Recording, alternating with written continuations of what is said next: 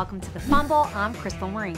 On the heels of the Golden State Warriors' first championship in 40 years, Klay Thompson, sharing the postgame press conference podium with fellow Splash Brother Stephen Curry, couldn't contain himself. After LeBron James of the freshly defeated Cleveland Cavaliers declared himself the best player in the world after his team's Game 5 loss, Thompson offered his 2 cents on the matter after the Dubs' Game 6 victory. It just feels good to say, we're the best team in the world with the best player on the world. This man sitting next to my right, so Splash Brotherly love. Thompson's own quotes seemed to be something of thinly veiled trash talk toward LeBron. Stephen Curry seemingly took some shots as well. Stats really don't matter. I mean, guys have great series and all that, and people take notice and